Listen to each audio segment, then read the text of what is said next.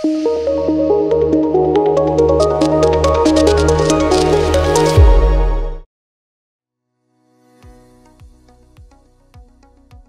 Morning అండి. నేను doctor విజయలక్ష్మిని, Ferty9 Kukatpally senior కన్సల్టెంట్ని. ఈరోజు మనము కొన్ని టిప్స్ గురించి మాట్లాడుకుందాం.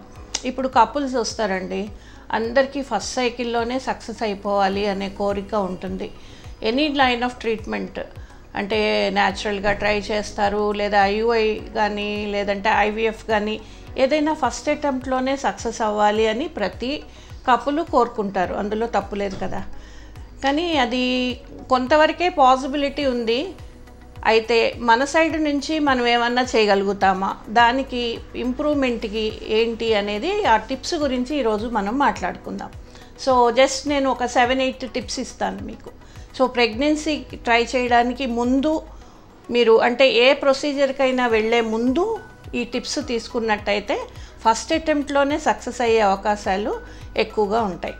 సో ఏంటి అంటే ఫస్ట్ ఆఫ్ ఆల్ మన ఐడియల్ బాడీ వెయిట్ మెయింటైన్ చేసుకోవాలి. BMI క్యాలిక్యులేట్ చేసినప్పుడు అది ఒక రేంజ్లో ఉండాలన్నమాట. ఇప్పుడు లెస్ దాన్ 20 బిలో 18 అట్లా ఉందనుకోండి, అది అండర్ నరిష్మెంట్ అంటే అండర్ వెయిట్ అని చెప్తాం. సో అది కూడా కరెక్ట్ కాదు. చాలా థిన్గా ఉండడము, బోన్ అండ్ స్కిన్ లాగా ఉంటారు కొందరు. సో దాంట్లో ఏంటంటే సరిపడా న్యూట్రియంట్స్ బాడీ స్టోరేజ్ లేక కానీ ఏదైనా అందులో కూడా అండర్ న్యూట్రిషన్ అనే దాంట్లో కూడా మనకి సక్సెస్ రేట్లు తక్కువ ఉంటాయి. అలాగే BMI అబౌవ్ 25 ఉందనుకోండి, అందులో కూడా మనకి ఒబేసిటీ కింద వస్తుంది. సో బాడీ వెయిట్ అనేది మీరు ఐడియల్ లెవెల్లో బిలో 25లో మెయింటైన్ చేసుకోవాలి. This applies for both husband and wife.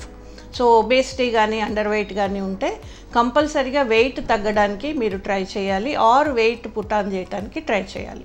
So ఏం చేయాలి అంటే కనుక సెకండ్ పాయింట్, మీరు లైఫ్ స్టైల్ చేంజ్ చేసుకోవాలి. ముఖ్యంగా ఈ వెయిట్ ఇష్యూస్ అనేది సెడెంటరీ లైఫ్ స్టైల్. మనం ఇప్పుడు చూసినట్టయితే పూర్వకాలంలాగా అందరూ ఫిజికల్ యాక్టివిటీ ఎక్కువ లేదు.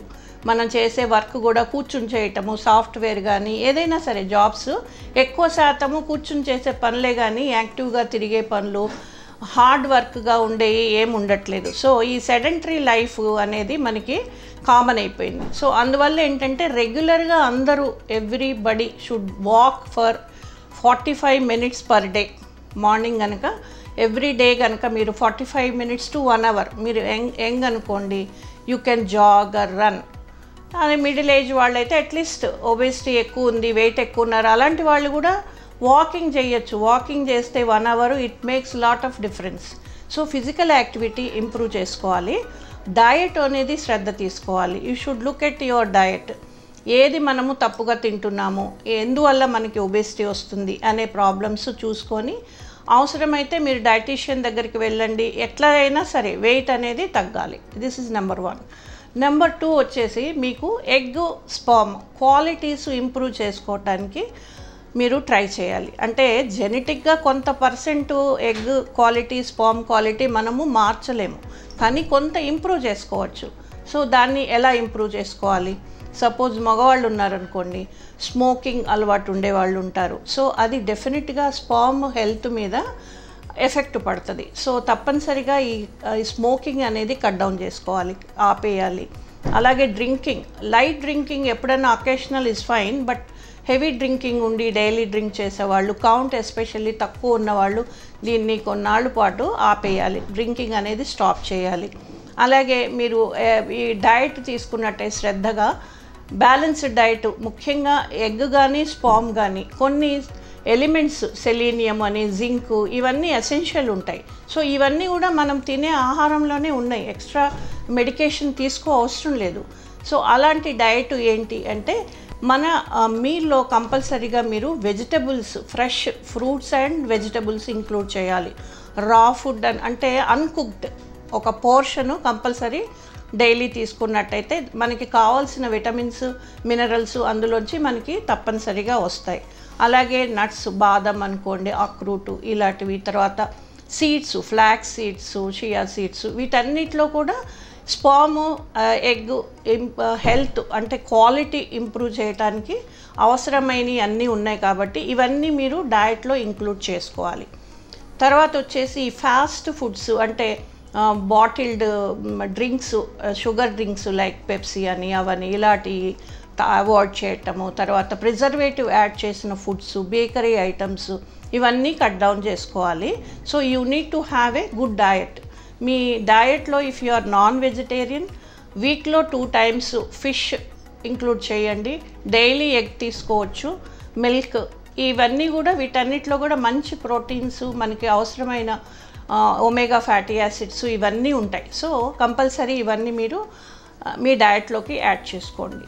సో థర్డ్ వచ్చేసరికి మనము ఒక ప్రొసీజర్కి వెళ్తున్నాము, ఒక డాక్టర్ దగ్గరికి వెళ్తున్నామంటే you should have confidence on that institute or the doctor. So అందువల్ల మీరు ఒక కరెక్ట్ ఇన్స్టిట్యూట్ని సెలెక్ట్ చేసుకోవాలి. సో ఎట్లా అంటే మీరు ఒక హోంవర్క్ చేసుకోవాలి. ఏ ఇన్స్టిట్యూట్లో సక్సెస్ రేట్లు బాగున్నాయి, ఎక్కడ ల్యాబ్ బాగుంది. ఎందుకంటే ఇప్పుడు ఐవీఎఫ్ ప్రొసీజర్ అనేది హాఫ్ క్లినిషియన్ మీద ఉంటుంది, హాఫ్ ఎంబ్రియాలజిస్ట్ మీద ఉంటుంది. అంటే ఏంటంటే క్లినిషియన్ అంటే ఐవీఎఫ్ స్టార్ట్ చేసి ఎగ్ రావడానికి మెడిసిన్స్ వాడి ఎగ్స్ రిట్రీవ్ చేసే వరకు క్లినిషియన్స్ మేజర్ రోల్ ఉంటుంది. ఆ బేబీస్ని తయారు చేయటం ల్యాబ్లో ఎంబ్రియాలజీ అంటాం. అంటే ఎగ్ని స్పామ్ని కలపడము, ఎంబ్రియో తయారైనాక దాన్ని ఫ్రీజ్ చేయడము, మళ్ళీ ఎంబ్రియో ట్రాన్స్ఫర్ అప్పుడు దాన్ని ఫ్రీజ్ చేసుకొని ట్రాన్స్ఫరింగ్, ఇవన్నీ కూడా ఈ ల్యాబ్ మీద డిపెండ్ అయి ఉంటాయి. So this is very important.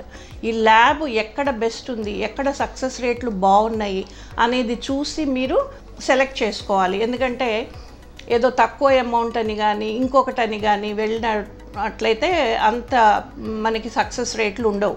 So ఇదొకటి మీరు కంపల్సరీ స్టడీ చేసి ఇన్స్టిట్యూట్ ఏది మనకి ఏది కావాలి ఎక్కడ అనేది స్టడీ చేసి మీరు డిసైడ్ చేసుకుని వెళ్ళాలి. ఒకసారి వెళ్ళిన తర్వాత కొంతవరకే మీ చేతుల్లో ఉంటుంది. అంటే మీరు ఒకటే హడావుడి పడిపోయి టెన్షన్ పడిపోయి ఎలా ఉంది ఏంటి అనేది అస్సలు టెన్షన్ తీసుకోకూడదు. ఎందుకంటే మీరు ఇంతవరకు చేయవలసినవి చేశారు. ఇక తర్వాత డాక్టర్ గారు చూసుకుంటారు. అంటే నాకు ఎన్ని ఎగ్స్ వచ్చేస్తున్నాయి, హార్మోన్స్ ఆ స్ట్రెస్ అనేది తీసేయాలి.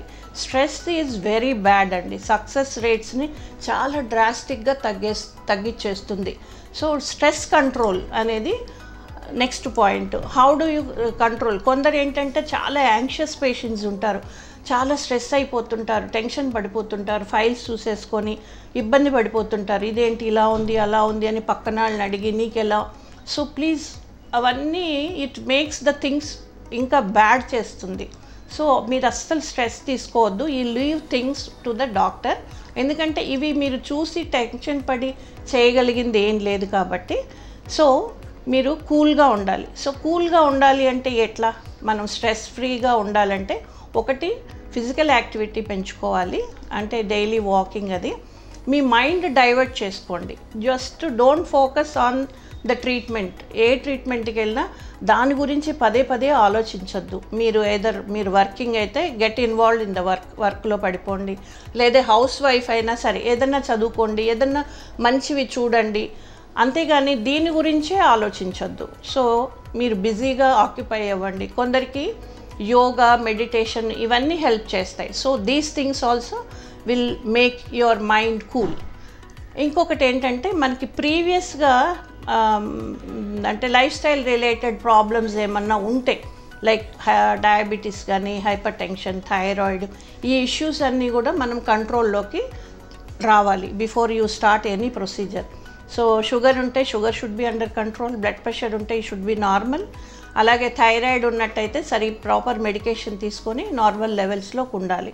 అలాగే ఏమన్నా ఇన్ఫెక్షన్స్ను కూడా you should look in to it. మీరు అంతకుముందు మీకు హెపటైటిస్ ఏదన్నా ఎక్స్పోజర్ ఉందనుకోండి, సో ఒకసారి ఫిజిషియన్ దగ్గరికి వెళ్ళి మీ వైరల్ లోడ్ ఎట్లా ఉంది, are you ready for IVF for any treatment అనేది ఒకసారి కన్సల్ట్ అయ్యి, అలాగే కార్డియాక్ ప్రాబ్లమ్స్ ఉన్నవాళ్ళు కూడా, హార్ట్ ప్రాబ్లమ్స్ ఉన్నవాళ్ళు ఒకసారి కార్డియాలజిస్ట్ దగ్గరికి వెళ్ళి ఈజ్ ఇట్ ఓకే మేము ట్రీట్మెంట్కి వెళ్ళొచ్చా, ఈ ప్రెగ్నెన్సీ వస్తే ఐఎమ్ ఓకేనా అనేవి ఇట్లాంటి ఉన్న అది యూరిన్ ఇన్ఫెక్షన్స్ ఉన్నప్పుడు కూడా మీరు you have to take care. Urine culture చేయించుకొని ఇన్ఫెక్షన్ ఉంటే అది ట్రీట్ చేసుకొని తర్వాత మీరు ఈ ఐవీఎఫ్ కానీ ఐయుఐ ట్రీట్మెంట్స్కి వచ్చినట్టయితే సక్సెస్ రేటు బెటర్గా ఉంటుంది. సో ఇవన్నీ చిన్న చిన్న టిప్స్ ఇవన్నీ కూడా మీరు పాటించినట్టయితే తప్పనిసరిగా మీదే ఫస్ట్ టైం సక్సెస్ అవుతుందండి. First సైకిల్లోనే you will be successful. Thank you.